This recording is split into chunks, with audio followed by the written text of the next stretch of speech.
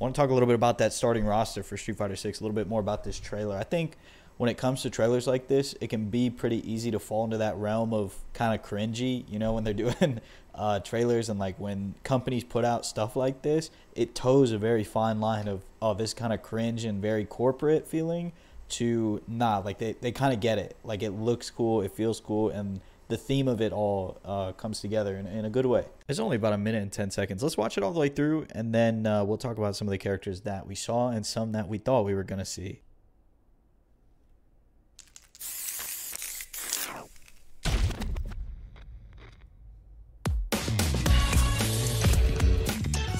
So I've been thinking about strength, man. Arsaw they went with was a really good choice. Is it money, authority, a cool job, a ton of likes? Okay. Let's keep it simple. I want to be strong. Can you believe it? We got self-driving cars.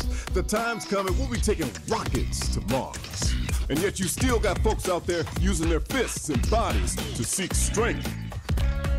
Yeah, I hear you, man. We're all a bunch of fools. But, you know, if you want to know about strength, you just gotta get to it. We fighting fools are all getting to it on the streets. So this is our starting roster, 18 characters. I think originally we thought it was going to be, what, 22, 21? It's missing Akuma, it's missing Ed, it's missing Aki, and it's missing somebody else I can't think of that was on that leak. But 18 is good enough for me. 18 is good enough to like spend a good amount of time learning characters before DLC comes out. Choosing your character, that's a big deal, right? If the game launches with 22, it's a lot of stuff to go through, right? Even if you don't want to play the characters, it's a lot of stuff to learn. So 18, I think, is a good choice. They changed Mimi's name, by the way. Mimi's this one over here. The kind of, I think people are saying she's like Abel or something. That's kind of the assumption. But her name is Manon, I think. So that was kind of weird because in the leak it was a whole completely different name. I thought it was a different character because in the trailer they show that alternate costume where she's kind of like dressed up and she's wearing that leather thing. Who else is in here? JP. He seems very interesting. I think based on the fact that it said like authority or whatever, I think he's going to be like a villain or something. And he seems like he's going to be the new Bison. He'll probably have a bunch of plus frames like we all love. That's what I'm kind of assuming. I think this is Marissa. She's got the Magneto cut. This is going to be a grappler, right? I think Mr. Mad Gear has already claimed that he will be playing her. So we'll see how long that lasts. You got Zangief back here, of course. Jury, who's already been revealed. Cammy, this is the first time we've kind of seen her. You know, let's cut back to the video and look at that little graphic they made of her. So this is the graphic that they put on the screen for her. To me, her face looks kind of odd from this angle. It looks fine in that picture with all of them, but from this angle, her nose like kind of juts out right here. I don't know what that's about. She's got a big ass forehead too, but it looks fine. You know, I think her redesign, like costume wise, looks great. It's probably one of the best redesigns, one of my favorites. Jury also looks really good, and I think Chun's does as well. It shows Chun right here.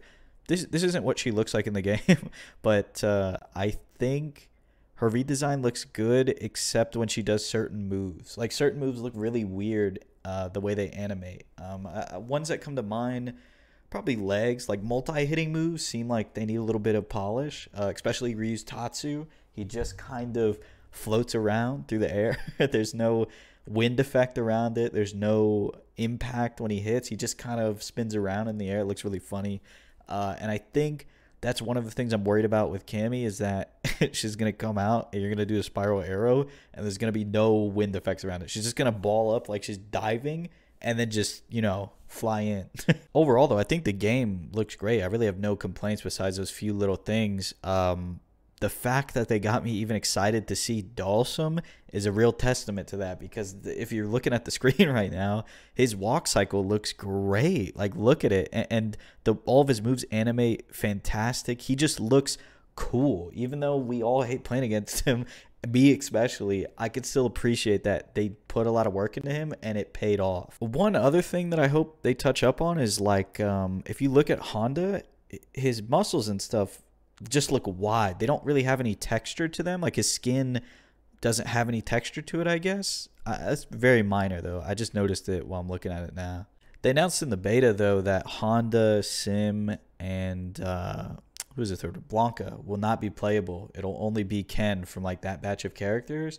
And I think they did that on purpose. So like new players don't get on the beta and just lose to Sim pressing stand medium punch, or Honda doing a bunch of headbutts, or Blanca doing a bunch of Blanca balls, and then not want to buy the game. I honestly think that's what they did, and it's a good idea. I cannot fault them for that. As far as characters on this list that I'm like really excited to still see their trailers for, of course, Cammy, number one. JP seems very interesting. As long as he's not like a slow old man like Bison is in 5, where he's very slow and kind of clunky to move around, I'll probably try him out. I'm excited to see Manon or Mimi, whichever one you want to call her. I don't know if I'll play her though. She's a grappler. I'm not a big grappler guy. I don't really care so much for Marissa, the big I think that's her name, the big like grappler lady, and Lily, which I think is going to be like T-Hawk. Not really interested in those two. DJ I think is interesting just because I've never played a game with him in it, you know. Obviously, I've never played a game with these newcomers either, but I've seen DJ before. I've just never played a game with him in it, so I'm interested to just see what he does. Luke is a pretty interesting case because I've been a big Luke hater because of how good he is in 5, and I feel like I don't think he ruined the game, but he's just very annoying to play against in 5, and his character archetype, not his archetype, but like his theme in 5 is that he's kind of cocky and you know, he's not very mature, but everything that we've seen in 6 is like, oh, he's grown up, like he's matured, he's your coach now, he's cool, right? It seems like he's on your side now, which I think fits him a lot better, and I actually like his character a lot more from all the stuff that we've seen in Street Fighter 6. So I could definitely see myself playing a little bit of Luke, definitely gonna play Cammy, gonna play Chun in the beta, and then when the game comes out, I'm obviously gonna try everybody at least once, even if I don't plan on playing them. I gotta see what they're all about. If we go back to that original leak, the one that came out months ago, you'll see that Ed, Rashid, Aki, and Akuma are missing from that starting roster that they posted or that they gave to us yesterday.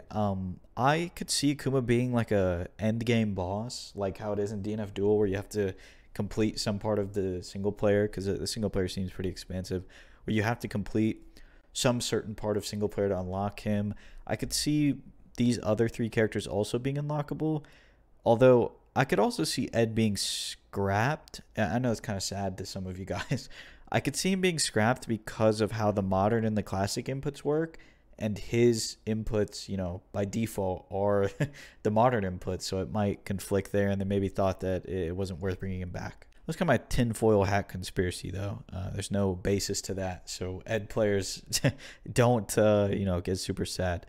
Rashid, I don't know. I could only really see Akuma being like a final boss character that you have to unlock, mostly because I don't know her story, right? I don't really know what role she plays in the whole thing, but I do know Akuma's story to some extent. That's kind of my thoughts and concerns on Street Fighter 6, mostly on the roster, a little bit on the animation and effects, like I said.